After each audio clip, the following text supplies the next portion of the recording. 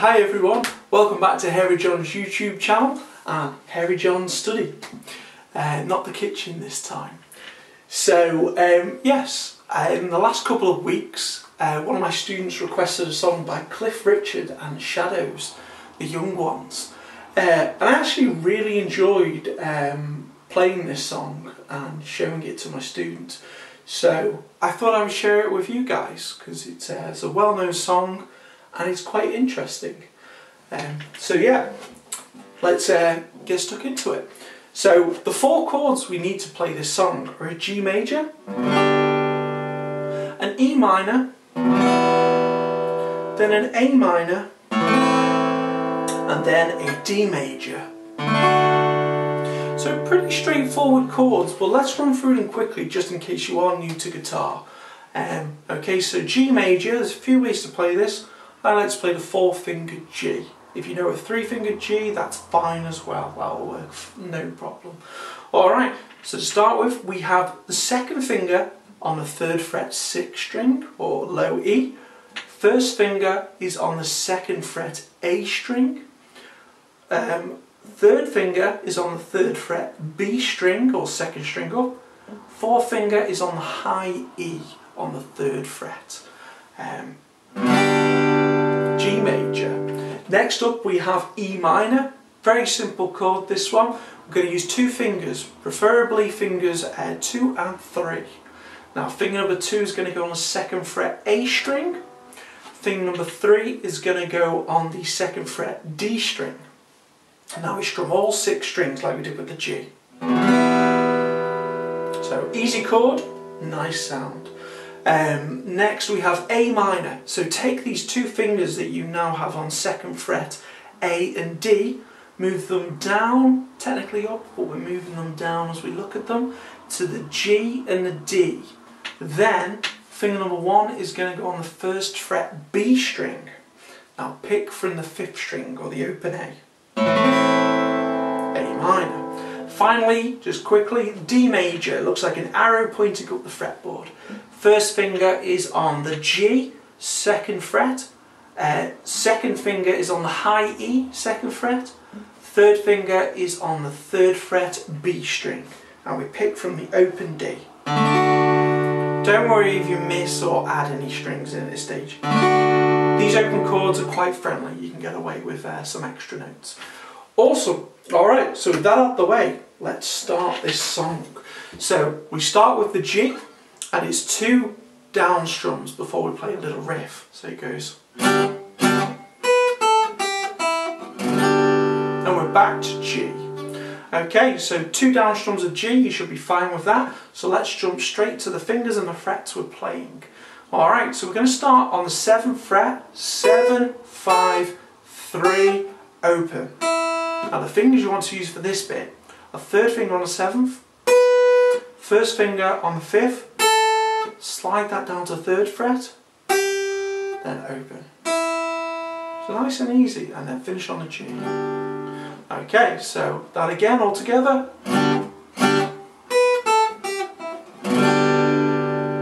Now, there are some beats and some rhythm with this G chord here. I'm going to leave those out for the time being. We're going to come back and add those.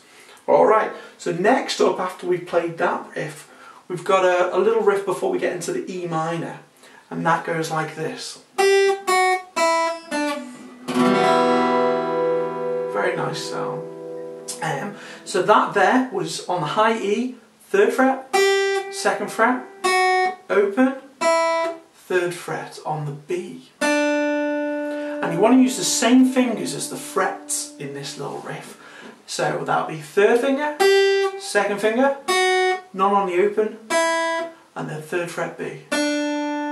Then E minor. Nice. So there we go. Pretty simple for, at the moment. So next up we have a little riff before we go into an A minor chord. And that riff is open high E, 3rd fret B, 1st fret B, and then open at B string. And again, we're going to use the same fingers as the fret numbers. So, open, 3 on the B, 1 on the B, and then open. then play your A minor chord.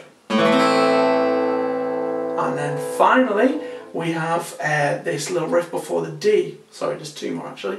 So we have the simplest one, this one. It's first fret on the B string, open B, second fret G, open G. And then again, first finger, open, second finger, open. Then you play your D.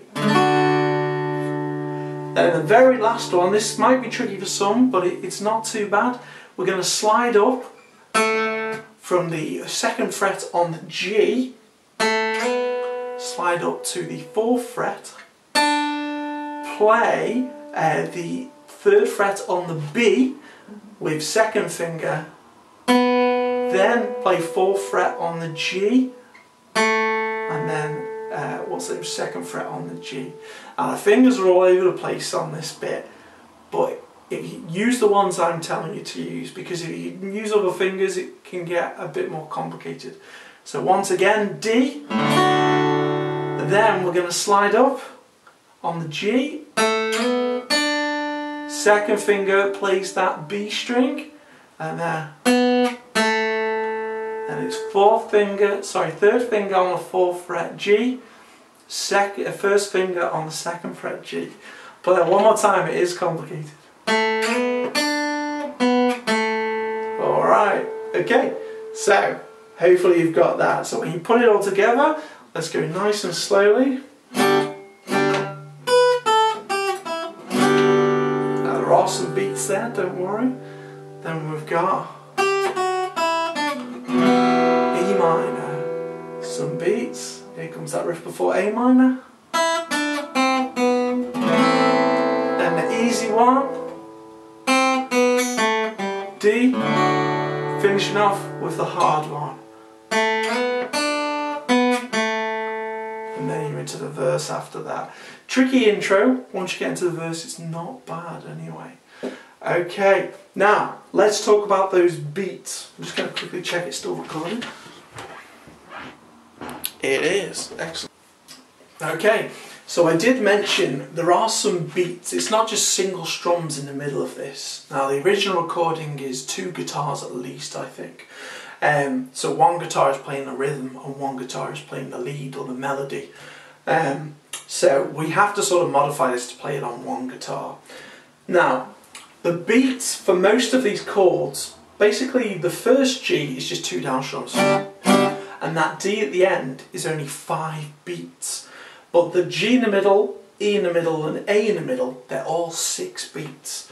It sounds really complicated. Now, I'm going to break it down into something simple. So most people when they play a standard 4/4 guitar song, strum pattern you're going to use is down, down, up, up, down, down, up, up, down, up. Now, if you play that just once, that's 4 beats. So what we want to do to make that 6, we're going to do the standard strum pattern, then at the end of it, just 2 down strums. And it sounds like this. So we've got... Simple, right? Let's do that a bit slower, so... That's all we need to do. So that's going to work for the G in the middle, or the second G, the E minor. It's going to work for the A minor as well. Now, it's not quite going to work for the D major. The D major is only 5 beats. So what we want to do to play that correctly is do your standard 4/4 and then just 1 down. So, and that's it. So if we put all that together nice and slowly.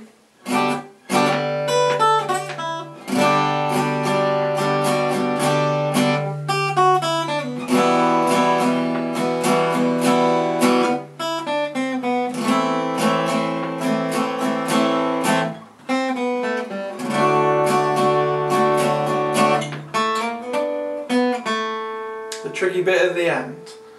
Alright, okay, so that's just the intro, guys. Now, I have gone through the whole of the song with my students, So if you like what you've seen today, I'm happy to support you guys and do a whole video on the whole of the song. But please let me know in the comment section if you do like it. Please like and subscribe, it helps me out. And whatever you're doing, I hope you all have a great day. Thanks for now, see you next time.